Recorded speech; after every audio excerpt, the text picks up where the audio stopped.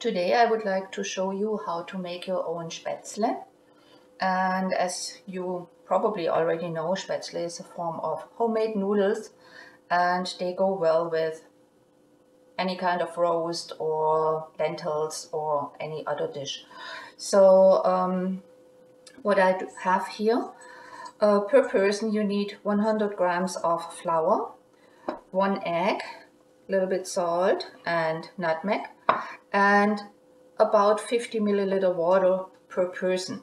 So I have here 3 times the amount because just for one person Spätzle is not really enjoyable.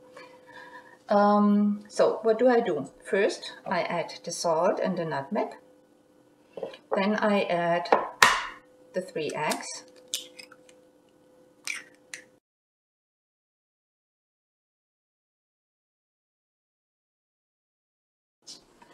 And now I mix first so the flour is not too much dust here, and add not all of the water at once, just about half the amount first to see how the dough is coming.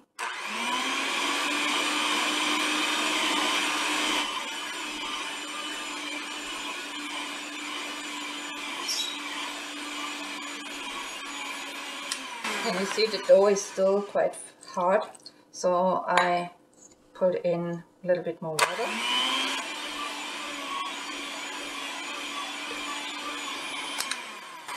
So mix it well until you have kind of a gooey. It looks a little bit, actually not very nice, but it gives those little strings. So after you do that, you have to give the dough about 20 minutes rest, and afterwards we can show you how to continue. Now we would like to finish our Spätzle, and I do have here Spätzle press. It looks very similar to a potato press. In case you have just a potato press, make sure your dough is a little bit softer than usually, so add a little bit more water, because the potato press is not as stable as this one. This one is quite sturdy. You need boiling salt water, and then of course for later you need one of those strainers and one of the ladles to get the Spätzle out of the boiling water. So I just put my press on top of the pot and I scrape some of our very gooey dough into the press and probably fill it about halfway. I would recommend not more, because otherwise it's really tough to press. Close the press and press the Spätzle slowly into the boiling water. Take your time, don't go too fast. And then scrape off the rest. And give it just a minute to boil up again. Gently stir it so they don't stick together, stick to the ground of the pot. That will take more or less a minute, not too long.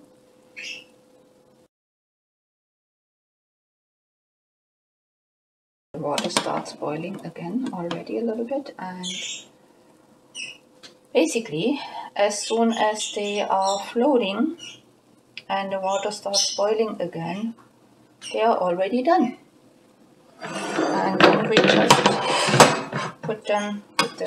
scoop them out and let them drain. After you have drained them, you are ready for the next batch. A lot of Spätzle with just that little amount of dough we had in our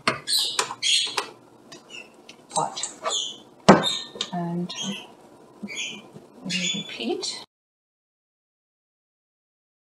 letting the water to boil again and filling our press. If you don't have a press, some people can actually use a cutting board with a smooth surface and a sharp knife, and then you can put some of the dough on the cutting board and just scrape noodles into the hot water. It will take a little bit more time, and it's not as easy as putting them through the press. I'm actually not good at doing it like that, but it works as well. So just press them gently again into the boiling water.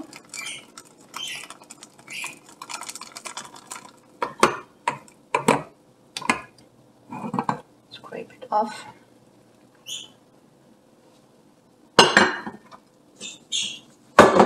And gently stir it so they don't stick together.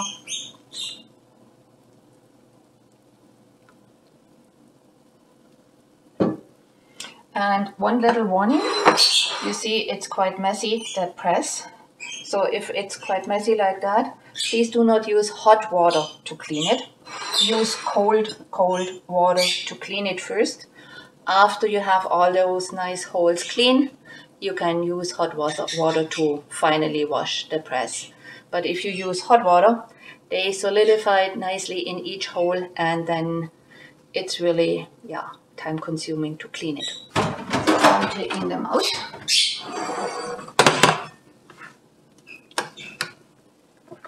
And if you want to, you can melt butter in a pan and just quickly toss the noodles in melted butter, and then they are perfect for as a side dish for all different kind of meals. And put them in a bowl, then we can see our end result a little better. And then we have our nice Spätzle. If you want to, you can also put some onions on top, roasted onions. So if we want to use our Spätzle we just made and want to make Käsespätzle, so cheese Spätzle, we of course need our Spätzle. We need grated cheese, whatever cheese you like. I prefer not too strongly flavored, but other people I know they really like strong flavors. Then you need a fireproof bowl and just kind of put some fat, some margarine, that's what I usually use, and spread it out nicely so you have an easier time to get out the Käsespätzle later. Then you take the Spätzle and just put a nice layer of Spätzle in your bowl. Make sure you have one layer. Just spread them out.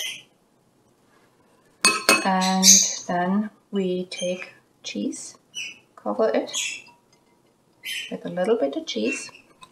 Put our next layer of Spätzle on top of it. Making sure everything goes in the bowl. Spread it out. And then put the rest of the cheese on top of it.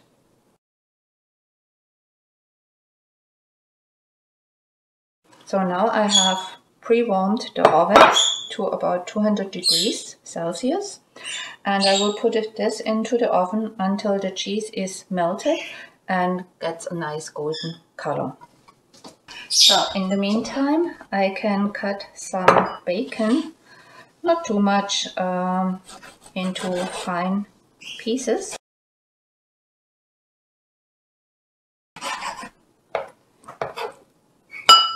And then also an onion, and I prefer to have just the rings or nice big parts, so I don't like it cut too fine.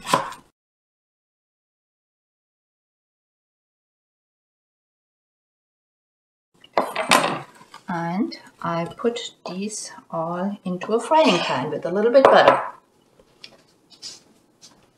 So I have the onions, the bacon and a little bit butter in my pan, and I just let it fry until it is the onions are nice and soft.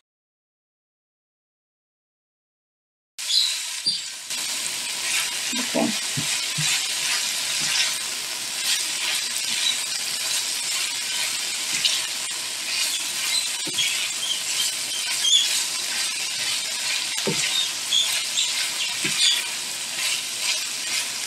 So now I have the Käsespätzle, so as you see it's nice and golden brown. The cheese is nicely melted and I have my onions already here. And then I just kind of spread out some of the onions on top of the dish. And then it is ready to be served. We usually like some salad on the side, just a green or chef salad or something like that. And that's the perfect summer dish.